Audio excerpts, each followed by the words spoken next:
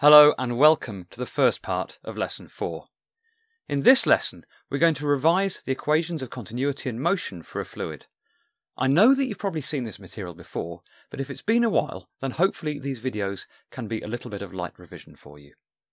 We're going to start by thinking about something very fundamental, which is mass conservation. We're going to derive a statement of mass conservation in a unit cube by examining how mass flows across each face of the cube, and that mass may or may not also result in accumulation within the cube. Once we've derived an expression for mass conservation, we'll then see how the assumption that the fluid density is constant affects the answer. By doing this, we'll derive the equation of volumetric continuity and be able to write down one of the most important equations of fluid mechanics, which involves our friend, the upside down triangle. So, let's think about conservation of mass. It's one of the most fundamental rules of chemical engineering, and we can easily articulate it thus: in minus out equals accumulation. Okay, for the chemical reaction folk, they like to say in minus out equals accumulation plus destruction, but destruction is negative accumulation. So in minus out equals accumulation.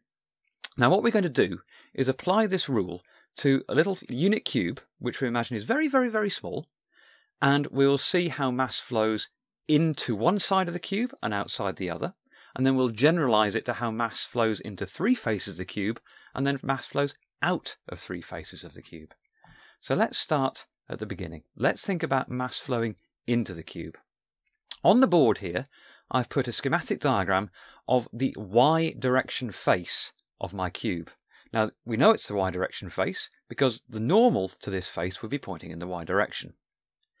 This is a very, very small cube, so the lengths of each of these sides are dx and dz, and we know that if we've got a quantity dx, it's a very small quantity. Now, let's suppose I have a y direction velocity that flows through this face. So Vy flows into this face. And let's now evaluate the material inflow in terms of kilos per second.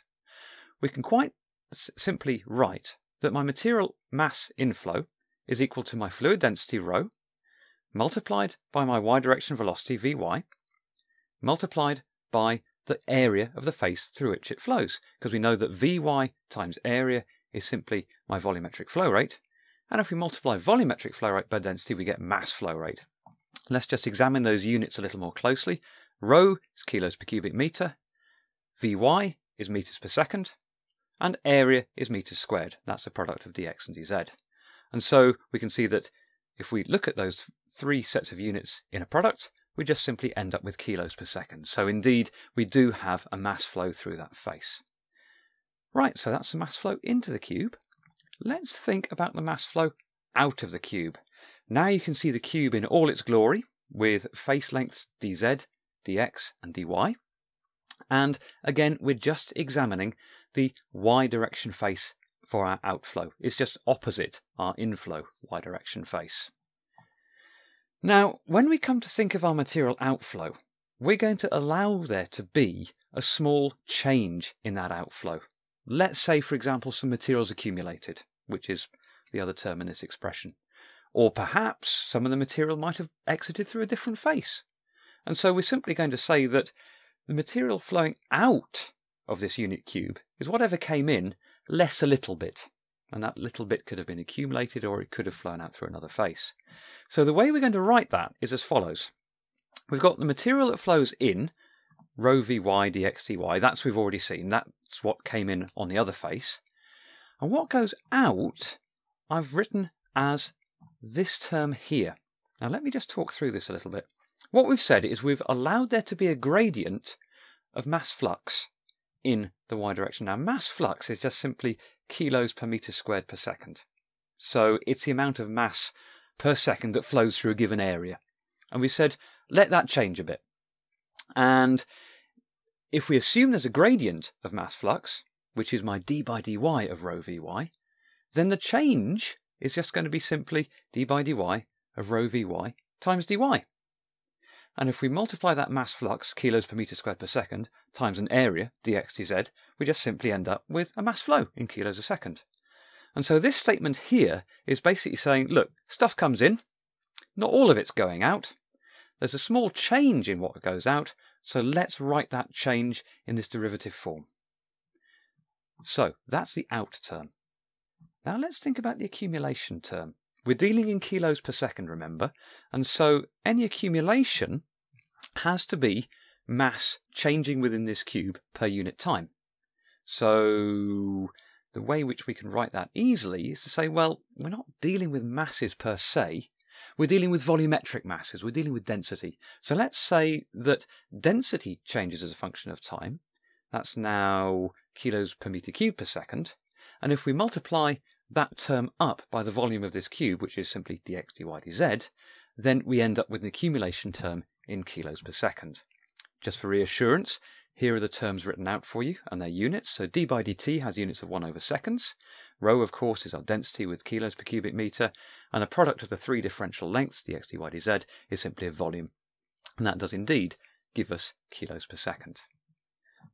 So, in minus out equals accumulation, let's now just write all those terms out that we've derived.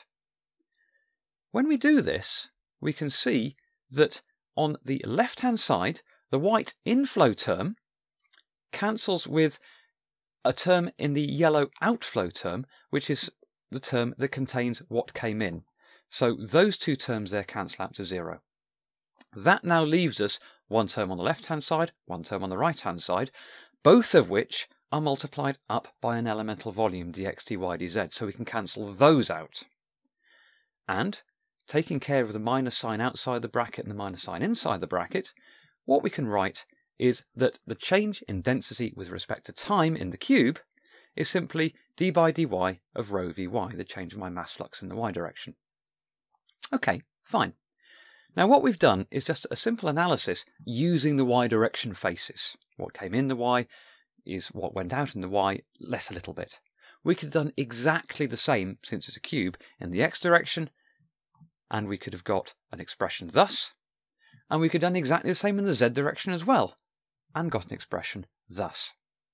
And so we realise actually the change of accumulation, the change of mass inside the cube, is a sum of all three of these, because we could get material accumulating as a result of changes in the z direction flow, the y direction flow, and the x direction flow. So if we're going to write down our conservation of mass strictly in minus out equals accumulation, we recognise that in and out can involve all three of our cubic faces. And so in Cartesian coordinates, my mass conservation equation can be written thus: d by dx of rho vx plus d by dy of rho vy plus d by dz of rho vz is equal to d rho by dt. Brilliant, that's mass conservation. Now, something very useful happens if we make the assumption that my density is constant. If my density is constant, we can't change the volume of that material by applying any deformation to it. So we can't compress that material. So this is the assumption of an incompressible fluid. Density is constant. So let's see what that assumption of incompressibility does to this mass conservation equation. Well, if we can't change density, we certainly aren't allowed to change density with respect to time. It doesn't change. So the derivative of density with respect to time is 0. If we look at the left-hand side, those terms in yellow, well, density doesn't need to appear inside the differential operator, does it? Because it can't change. It's just simply a constant. So we bring that density outside of the differential operators, and you basically have density pre-multiplying all those gradient terms, which on the right-hand side equals 0. So we can cancel out density as well. And what we're left with is this expression at the bottom of the blackboard. dvx by dt plus dvy by dt plus dvz by dz is going to equal to 0. See, dvx by dx plus dvy by dy plus dvz by dz is equal to 0, which, if you remember back to lesson 2, is equal to del dot v in Cartesian coordinates. This is our equation of continuity. This is a really important equation in fluid mechanics, and it allows us to relate together changes in velocity in one direction to changes in velocity in another direction.